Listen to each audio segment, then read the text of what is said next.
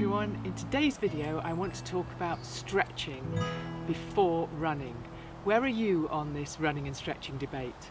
Let me tell you where I stand on it. Now, when I was younger I would often skip warm-ups and stretches. Now please hear me, this is nothing to be proud of. But now I'm older, as an older runner, I think stretching or movement is much more important before exercise to get everything, all the blood flowing, the muscles warmed up, because we're much more prone to injuries as we get older.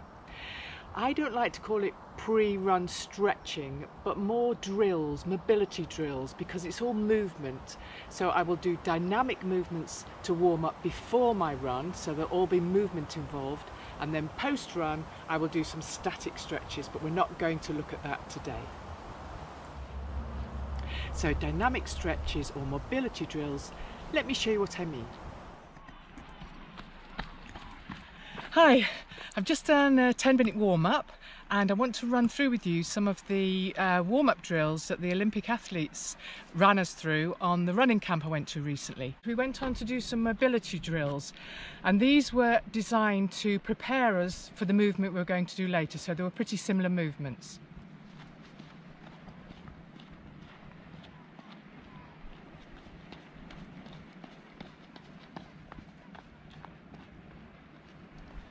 So high knees, high knee skipping,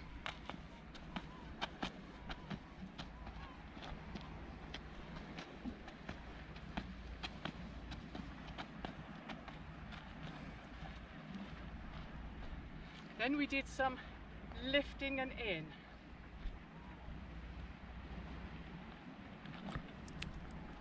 And the same, but taking the legs out.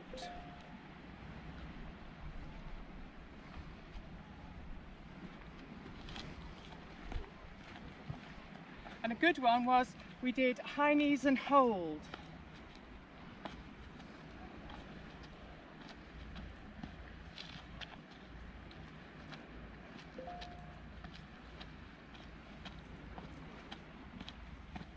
And this one, we all linked arms like this, so it was for stability, and then just did some swinging of the legs across.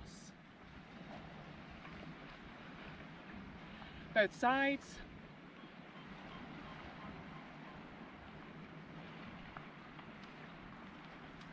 And that was it. There are so many of them to choose from, but basically you need to think about the movements you're going to do. So you're going to go running. So what joints do you need to warm up? That's really how to tackle this. So it's going to be your hip joints, your legs, your ankles, and don't forget your shoulders, because those are going to be moving a lot during your run.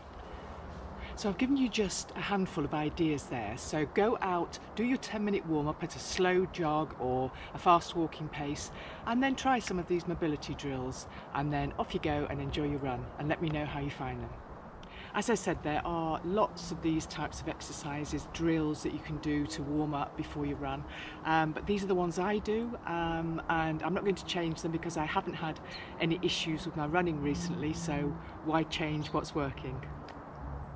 So now you've done your 10-minute warm-up, you've done your mobility drills, your dynamic stretching, you've gone off and had your run, and now it's time to do some static stretching during your cool down process, and we're going to cover that in next week's video.